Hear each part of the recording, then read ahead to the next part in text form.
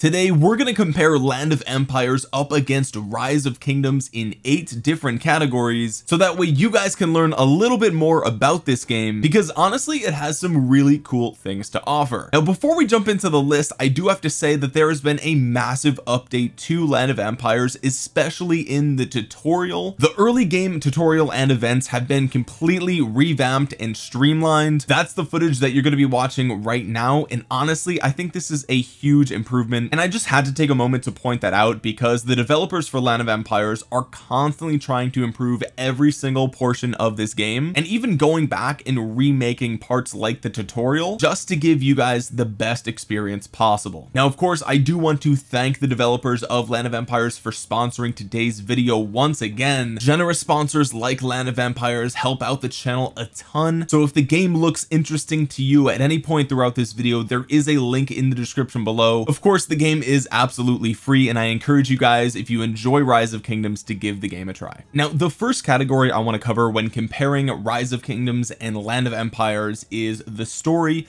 the graphics, and the music. I know that these are war games and that the gameplay is king, and I absolutely agree with you, but when it comes to immersion and world building, it's really important to have good graphics, a compelling story, and nice music and sound effects, so that way players are actually drawn into the game. War games like these are built on their community, and the more people that find the game appealing, the bigger that community is going to be, and the better for the longevity of the game. And honestly, Rise of Kingdoms doesn't really have a story. I'm going to be just completely straight up. There's a little bit of a tutorial. They introduce like the barbarians, and there is some lore and backstory with like the Lost Kingdom and all that sort of stuff, but there's really no story. However, in Land of Empires there is a story, and you're going to learn this story as the game progresses. As you level up your city, you'll actually find in the Hawk Watch building, you can go down to the world scroll, and as you're progressing through the Hawk quests, you're going to unlock different chapters here. So there's chapter 1, 2, and 3 of the Dark Ages, and you can also see down here that there are different ages that you're going to be progressing through. And so this tells you a story as you're going through Land of Empires, not only through the tutorial but through this as well, and I think that that is really cool. It does help the players connect with the world that they're interacting with. Now on top of that, the graphics in this game are they're just better than Rise of Kingdoms. Straight up, they're just better. All of the heroes in this game are completely 3D modeled, and we're going to talk a lot more about heroes and troops and all that stuff, but dude, this is El Cid in the game. You're going to unlock him right at the very beginning of the game. He's more of what we would consider an epic in Rise of Kingdoms, but I mean these 3D models are just absolutely incredible, and all of them are animated and they have voice acting, and it's just everything just looks super good. I'm just going to point out a few more of these models just looking incredible. This is Julius Caesar, right? And so you could see the level of detail here, and the animations are just really top notch. But beyond that, the actual graphics of the game, it's a little bit of a different art style than Rise of Kingdoms. Obviously it's the same sort of isometric camera angle that you would expect, but if we leave the city and we go out into the world, you can see a bunch of, you know, different mobs that you can fight. These are called invaders. So in Rise of Kingdoms they're barbarians, and really they all look the same, right? But different levels of invaders do look slightly different. Even in their portraits here you can see the difference, in the weaker ones looking a little bit different. These are all stompers.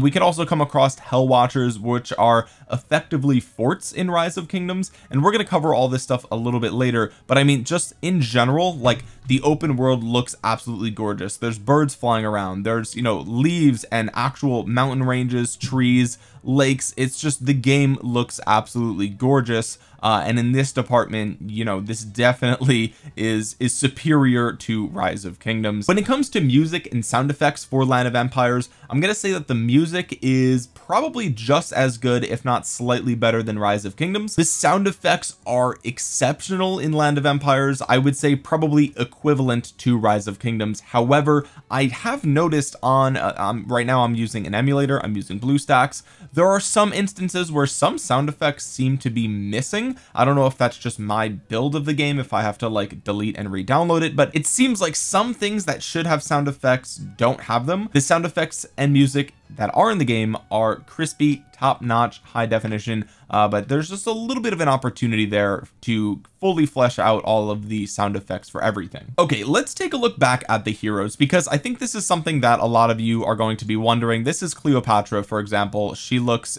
absolutely incredible. A lot of you guys noticed this in my thumbnail for my last Land of Empires video. She just looks great. She looks great. But these are basically commanders in Rise of Kingdoms, right? That's what the heroes are in Land of Empires. You'll notice that the heroes have 4 skills. There are effectively 3 skills and then an awakening skill. That's basically your expertise. So there's fewer here than in Rise of Kingdoms, which makes the heroes a little bit easier to understand. But you'll also notice that each skill has 2 effects depending on which game mode that you're in. And I like this because this gives the hero a little bit more depth depending on what exactly you're doing. So solo effectively means in certain game modes where all you're using is your heroes, a skill is going to have 1 effect. However, in the open fields, if you have, you know, your big open field fights with your troops there, you're gonna have effects for those troops as well. So just to give you an idea of the difference here, this is what a solo fight looks like. It's just the actual hero fighting the PvE content in like a dungeon, for example, and this is the open field troop fighting doing that same exact skill. So you can see it does different things depending on, you know, which game mode that you're actually in Rise of Kingdoms. We don't have that. It's the skill does the same thing whether you're in PvP content, PvE content, Sunset Canyon, Expedition, no matter what, the commander is going to do the same exact thing. So here, this is a way for them to, I think, balance the heroes a little bit better depending on the game mode. So you can make, you know, one hero really good at one game mode, and then in other areas maybe they're not so overpowered, and I think that's a nice way to balance. Other than that, there aren't any talents here. There's no talent trees or anything like that. There are different star levels, as you can see here, and there are different things that the hero is good at. So for example, Valkyrie right here gets 25.55% additional attack when they are defending, right? So if another player is hitting you and you have Valkyrie defending, you're going to gain bonus attack. So in that way, there is still specializations for different heroes, but you don't have to go through a whole talent system and maximize and micro optimize. Oh, should we have 1 extra percent here or 1 extra percent there? No, it's just they just gain a benefit depending on what they're doing, and I think again that is really nice. Upgrading the star level of a particular hero does take shards of that hero as well as these badges, but regardless, once you get a certain star level, you're going to either unlock an additional skill or you're going to get a certain buff in your rally. For example, that's what we see here for if I got the next star on Valkyrie. Now on top of that, there is something really cool about heroes that in this game that Rise of Kingdoms does not have, and that is skins. You're actually going to see here that my Valkyrie has a skin on right now. Normally she looks like this, and so the difference between these two are staggering. I mean, it's absolutely incredible how different these look. This isn't just a cheap, you know, cosmetic overhaul. Like, no, they completely redid the hero entirely with a new animation, new skin, new helmet, new armor, new everything. And this is really cool, not only because you can flex with this and it looks incredible, but also you gain a small stat bonus here as well. And there are different heroes that have different skins. For example, Cleopatra has an insane looking, this is like it looks like a Halloween skin. I don't know if that's actually what this is, but she looks like a zombie to me, and it looks absolutely incredible, some of the different skins here. And I think this is definitely where this game shines, is the customization for sure. It's also worth noting that when you're attacking something, whether you're fighting something in the open fields like the invaders, or if you're in like a dungeon, you are pretty much always going to be using 3 different heroes, right? So it's a little different than in Rise of Kingdoms. You have 2 commanders and you pick a troop type. Here you have 3 different heroes, and to further make things more unique, you actually can only have 1 hero of each troop type, and we're going to get into troop types later. It's pretty similar to how it is in Rise of Kingdoms. So for example, here I can't put 3 cavalry heroes. You can only have 1 cavalry hero, 1 infantry hero, and 1 archer hero. And the reason that that's the case is because how war is waged in this game, and actually how the troops are laid out on the battlefield. So in Rise of Kingdoms, the troops all function the same, at least at the time of recording this, where whether using cavalry, infantry, or archers, they all fight the same way. Here it's different. The archers are actually in the back row, the infantry are in the front row, the cavalry charge in. That's how actual war is waged, and that's why you can't just have a full army of cavalry, because that just doesn't actually make sense from a historical perspective. You're always going to have different troop types in an effective war, and that's kind of what Land of Empires is trying to replicate here, and I think that's very cool. Next, let's talk about the different buildings and the level scaling here in Land of Empires. You're going to notice that your city hall can go all the way up to level 30, so it's a little bit of a higher ceiling, but I think the time to get there is pretty much the same. I don't think that there's a drastic difference between this and Rise of Kingdoms. Just because the number is bigger doesn't mean that it's harder to get there. The gap between each level could just be a little bit smaller. For example, I'm level City Hall 25, and it's really not that difficult to get to City Hall 25. Now, of course, I'm not up to 30 yet, so I just don't know what 25 to 30 looks like. But again, getting to 25 was so fast that I think I would say it's pretty equivalent to Rise of Kingdoms, if not better. Now, we can't talk about building if we don't talk about research or technology, which you can see up here. And just like Rise of Kingdoms, there is technology, except it's broken down into 3 different branches. So you have, of course, the war branch, the development branch, and the economy branch. The economy branch is pretty self-explanatory. This is how you're going to get all of your different resources. Development is going to reduce the cost of developing, obviously, your army and your city, so reducing healing cost, reducing research time, building time. That's really important stuff there. And then war is just straight up stats and capacity for your armies. So very similar to Rise of Kingdoms here, except essentially all they did was take the economic research in Rise of Kingdoms and break it into economic and development. I think that's cool. They're pretty similar at the end of the day. Now, one of the buildings in Land of Empires that does not exist in Rise of Kingdoms that I wish Rise of Kingdoms actually had, because this is really cool, it's called the Safehouse, and you'll see that over here. I'm selecting it right now. The Safehouse is effectively a storehouse for your troops. So the storehouse exists here. It's called warehouse. In Rise of Kingdoms, it's basically the amount of resources that are safe from getting zeroed. So if you get zeroed in Rise of Kingdoms, you'll still have a small amount of resources because they were protected by your storehouse. In Land of Empires, you have that here with the warehouse. We're going to talk about diamond depositing in a second, because that's really cool as well. But you also have a safe house, and this safe house, essentially what this is you can deposit a certain amount of troops in your safe house, and these troops cannot be killed if your city is zeroed. It's really cool. It's a really nice way for you to, like I said, not get zeroed. You can deposit them for a certain amount of time. So if you're in the middle of a war and you're worried that you might get hit, you can deposit your troops in the safe house, even if you don't have a peace shield. And then, of course, you can recall them as well, and there's a little bit of a cooldown. So it's not like you can just hit a player and then safe house your troops and do all that sort of stuff, right? So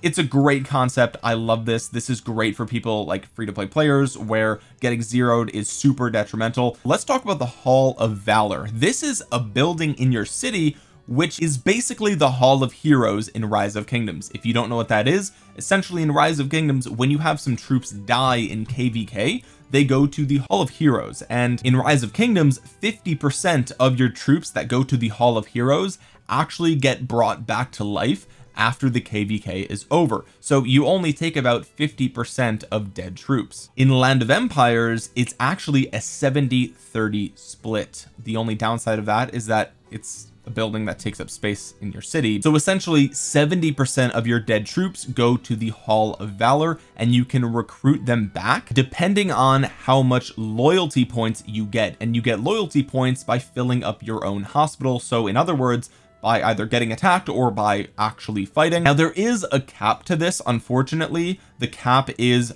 4 times your hospital cap. However, once you actually recruit some of these, which you can do at pretty much any time, you don't have to wait till the end of a KVK, for example, then that frees up more space in the Hall of Valor. So I like this system a lot. I think this is really cool, and it's a way for you to get troops back pretty quickly after getting zeroed, quote unquote, and it makes that process a little bit less painful. A lot of the other buildings here are pretty much the same as Rise of Kingdoms, very similar in function. Now you also have your cavalry barracks, your infantry barracks, and your archer barracks, and I think that is a good segue into discussing building your armies and the different tiers of units, as well as dragons, because that is the other building here that is completely different than Rise of Kingdoms. So let's talk about your actual army composition, right? Because as I said before, it's very similar to Rise of Kingdoms in that there are 3 different troop types. Okay, Rise of Kingdoms, there are technically 4. You have siege as well. Here we don't have that, but it's also worth noting that your troops are 3D rendered as well. They look absolutely incredible. Your troops look so freaking sick, dude. They look so good with their flowing cape, the golden sword. Oh my god, boys, it's just ridiculous how good these models are. It's so good. There's 10 tiers of troops. So in Rise of Kingdoms you have tier 5 units. In Land of Empires, it goes all the way up to tier 10 units, and I have to say, getting all the way up to tier 8, which is where I am right now, is probably about as easy as getting to tier 4 in Rise of Kingdoms, if not easier, right? Like I said, if not easier. Same thing with the buildings, getting to 25, very straightforward, not as grindy. It's great. Beyond that, there are also relics in this game as well. There were actually relics in Land of Empires before, well before Rise of Kingdoms announced that they were going to implement relics, and that's not very surprising. I think a lot of games have systems that are similar to this. However, this is a little different than Rise of Kingdoms. In Land of Empires, relics, there's only 3, and they're per troop type. So in Rise of Kingdoms, the relics are per formation, and you can have up to 4 of them. There's more relics in Rise of Kingdoms, especially because there's like 6 or 7 formations, whereas here there's only 3 sets of relics, and there's only 3 per set. These give you just a flat out amount of stats, and you can enhance them to increase their level over time. This is all done in the treasury, which is a building here that's going to be probably similar to the equivalent building in Rise of Kingdoms. At the time of recording this, technically the relic system is not really in Rise of Kingdoms yet, even though we do know pretty much how it is and how it's going to work. As far as actually obtaining the heroes that you see here in order to build your army, it's done in pretty much the same ways as Rise of Kingdoms. You're going to be able to recruit them through a summoning method. So you have the advanced recruits. This is basically like the silver keys in Rise of Kingdoms. And then you also have the epic recruits, and this is essentially the gold keys in Rise of Kingdoms, and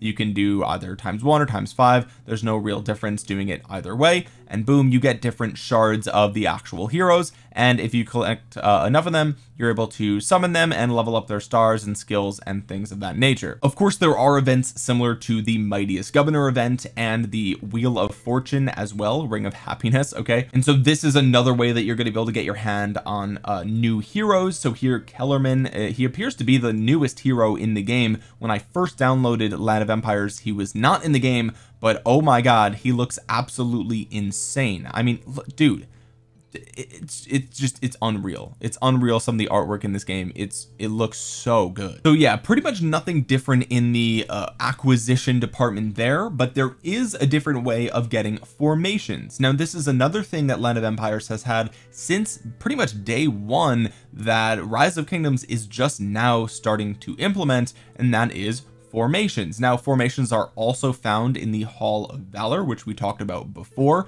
This is where you recruit back your dead troops, but you can do some trainings here in different formations. So here you can see you can have your infantry train, your cavalry can train, or your archers can train, and then they can study 4 different formations that you have access to. So by default, you're in square formation, but you also can be in wedge formation or echelon or hollow square. So again, these are formations that this game has had way before Rise of Kingdoms announced that they were doing it. I almost feel like Rise of Kingdoms pretty much just copied Land of Empires here. The names are literally the same. I mean, of course it is based on history, so that makes sense there. However, in Land of Empires it's a little bit different because you do actually get different bonuses depending on the troop type and the formation. But if we take a look here, like the wedge formation gives you a bunch of extra stats, and then you have sort of legendary formations, which is echelon and hollow square, and these give you way more stats. You can see over here basic HP and ferocity.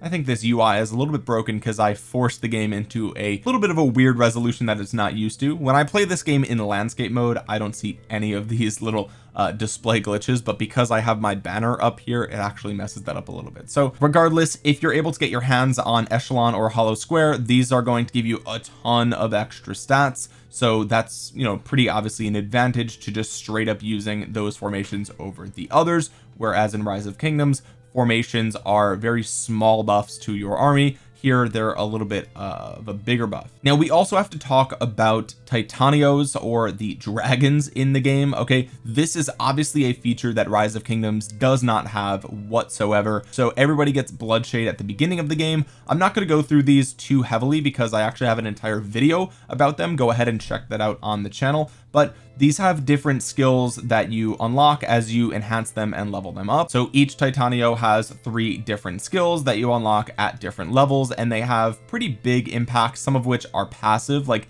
healing speed and hospital capacity, others which are AoE damage in actual war. So there's a lot that you can do here. You also can customize these. So just like there are different skins for your heroes in the game, there are different skins for the Titanios, which is absolutely incredible. I mean, dude, this looks so good. It looks so good, and this is guys, I can't express enough how incredible it is that they've gone through and added different skins to these Titan. Like, oh my god, dude, look at this, man.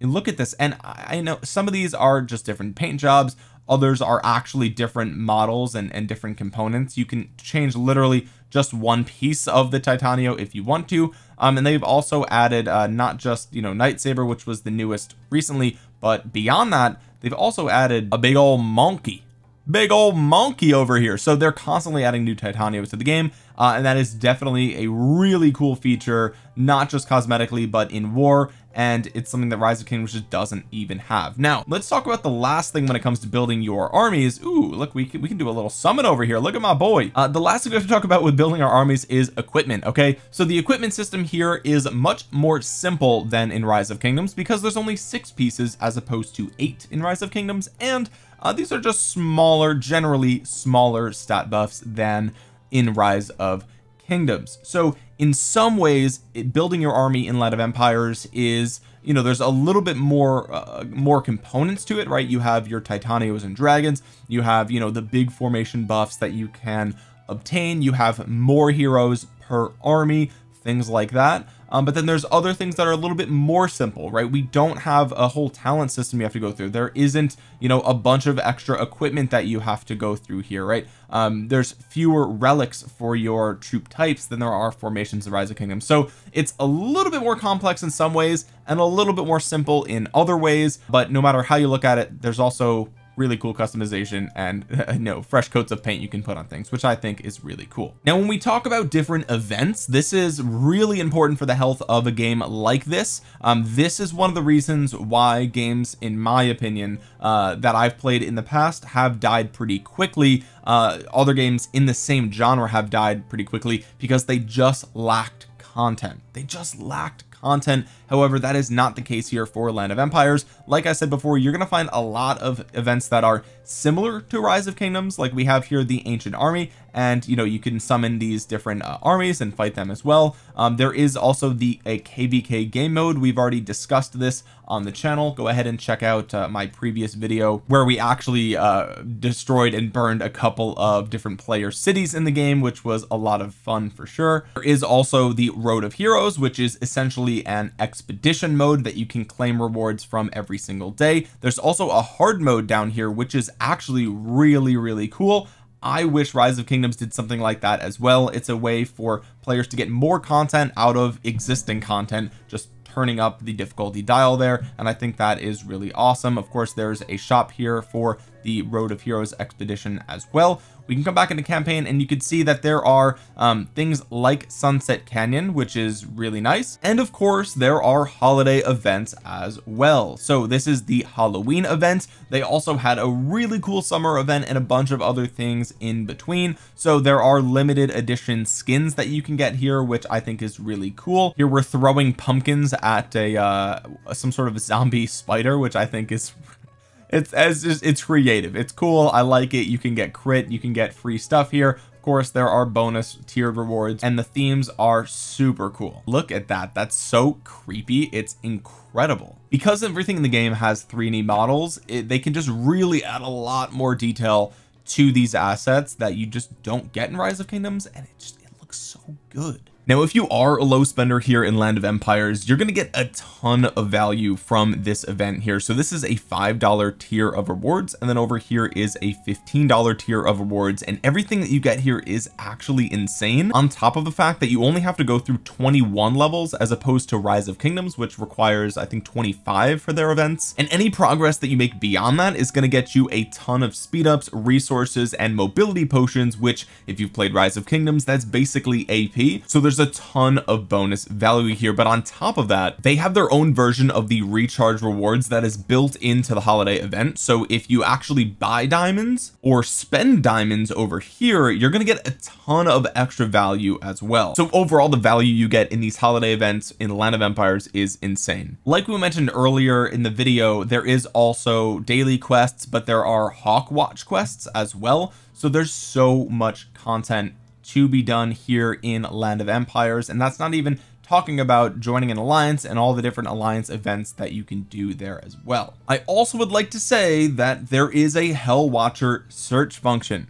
Guys, these are basically forts, okay? So if you play Rise of Kingdoms and you want them to add a fort search function, it already exists in Land of Empires, because they've realized that that is just a no-brainer feature. The fact that Rise of Kingdoms doesn't add a fort search feature when so many competing games already have that feature is purely idiotic. There is no reason why this feature shouldn't be in Rise of Kingdoms, and yet it's not. And it is here in Land of Empires, because it's just common sense, guys. Next, let's talk about open field fighting. And if you've played Infinity Kingdom, then you're going to see that this is a very similar system where you can attack something in the open field, you send out your army, you see it marching here, and then it fights, and you can spectate that actual fight here in game. So this is what's actually happening during the war between me and those stompers. I'm not controlling anything here. These are just auto fighting. So just like in Rise of Kingdoms, when you fight a barbarian, you're not controlling that fight, it's just automatically going. Same thing is happening here. However, unlike Rise of Kingdoms, you can't just send your army out into the open field. If I click and hold, I can teleport here, but you can't just deploy armies and just have them sitting around the map. They actually have to go to an objective, which is why I said it's similar to like Infinity Kingdom, for example, or Lords Mobile. There are a lot of games that use this same sort of fighting, rallying, and defending style. So if you played those games, then you're definitely going to be familiar with it, but it is different than Rise of Kingdoms. A lot of people really love the simplicity of the fighting system of games like Land of Empires or Infinity Kingdom or Lords Mobile, for example. But I know a lot of people also like the open field fighting in Rise of Kingdoms because it's a little bit more flexible. You can actually move your troops around the open field and feel like you have more control over what it is exactly that you're doing. Here you can see my army just goes right back to the city. That's the same if you attack a player city, for example. So if you prefer that more classic, simple, and straightforward fighting style and waging war style, then you're really gonna like Land of Empires. Next, let's talk about which of these two games is more pay to win. That is a topic on everybody's mind when it comes to free to play games. This is not exclusive to city builders. This is literally every free to play game out there. People are asking, is it pay pay to win. So if we're talking about Land of Empires versus Rise of Kingdoms, one thing that I think is important to mention is that these games have the same monetization strategy. They both have VIP systems, they have monthly rewards that you can buy, they also have different packs that you can buy, and they have daily offers and things like that. So again, this is all very similar and familiar if you've played Rise of Kingdoms. Now I will say that for the VIP system here in Land of Empires, there's only 12 VIP levels, right? There's only 12, and you actually have to activate your VIP. So while you do get a bunch of bonus stats, for example, for having a high VIP level, a player who is a high VIP level might not have it active all the time. So whereas in Rise of Kingdoms, if you rally a player that's max VIP, they're going to have the benefits of that max VIP because it's just constantly always there. In this game, if that player is caught off guard and they don't have their VIP activated, they're not going to get the benefit of that, and I think that's really cool. Again, there's also only 12 levels. There's also city skins, and these city skins do give you a bonus. In Rise of Kingdoms, there's the Zenith of Power, and those skins are typically more powerful than any other skin in the game. Here in Land of Empires, there are a nice chunk of skins, but the benefits that you get from those skins aren't that big. You get 3% troop attack. That's pretty much the case for every single skin. It's 3% attack, that's it. And even this skin, which is you know, less rare than some of these more legendary looking skins, which, oh my god, dude, the skins look so good in this game, dude. The skins look so good. Okay, I have to focus. Even the purple skin here gives you 2% attack, so it's almost as good as the legendary one, right? So there's really no significant pay to win advantage from a city skin perspective. However, I will note that there is also marching skins. Now these just give you march speed, slightly more. However, I think march speed is really important in this game. Okay, so it's worth noting that there's other skins that you could focus on. This is the Halloween marching skin, which, dude, it looks incredible. The design of this game is top notch. You also gain bonuses from your avatar plates, but the 1.5% troop defense that I get from this legendary is equivalent to the benefit I would get from an even more rare one. So really, there's no pay to win advantage here either. Now I mentioned this with the warehouse earlier, but there is a way that you can actually gain more gems for free, and that's by doing the value savings. So essentially what this is an interest on your gems. So what you can do is take a certain amount of gems and lock it away for a certain amount of time, and at the end of that time frame you can retrieve those gems with a certain amount of profit. So for example, I've locked up 6,600 gems for 7 days, and at the end of that, not only do I get back my 6,600 gems, but I get 10% more on top of it. So this is really cool because in Rise of Kingdoms, if you want to get gems for free, you got to be online and you got to be marching around farming those nodes, and it's a hassle, it's a pain, it's annoying, dude, it's annoying.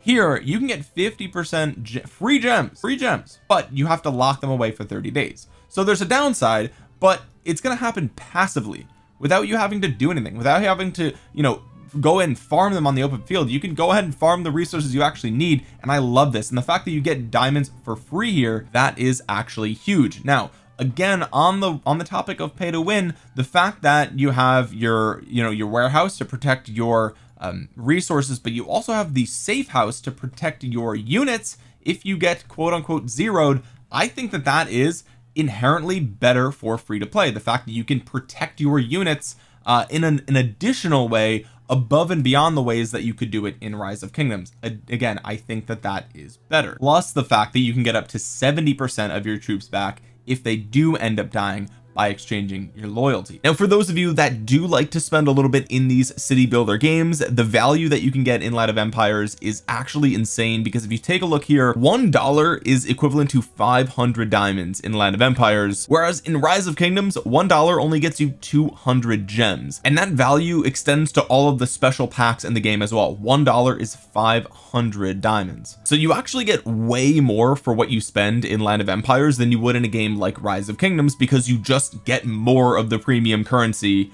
for the same amount of money. And I think that that's pretty cool, because Land of Empires is a smaller game than Rise of Kingdoms, right? Rise of Kingdoms has been out for a really long time, so if you do happen to be a low spender in Land of Empires, you're probably going to be able to actually perform really well on your server, because there's just less whales in the game right now. So for some of you, that might be something worth considering. So all in all, I do think that there are some advantages to Land of Empires over Rise of Kingdoms from a pay to win department. But again, I do want to emphasize that these games are in the same genre and they do have a lot of similarities, and their monetization strategy is very, very similar. So keep that in mind. If you like Rise of Kingdoms or you're looking for an alternative, I think Land of Empires is absolutely still worth a try. With that being said, there's a link down below to download Land of Empires. If you've made it all the way to the end of this video, hopefully you'll at least give the game a try and drop a thumbs up down below to help me defeat the YouTube algorithm. Like I said before, there is a brand new early game experience and tutorial for new players, so if you've tried the game in the past,